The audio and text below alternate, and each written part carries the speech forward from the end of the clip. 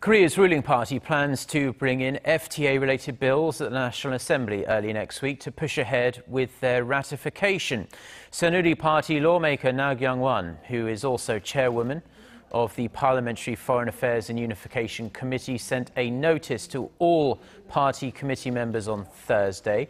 She said a committee plenary meeting would be held next Monday to obtain their signatures, calling for the passage of 5 FTA-related bills, including a bill on the ratification of the Korea China FTA. She asked all party committee members to attend the meeting.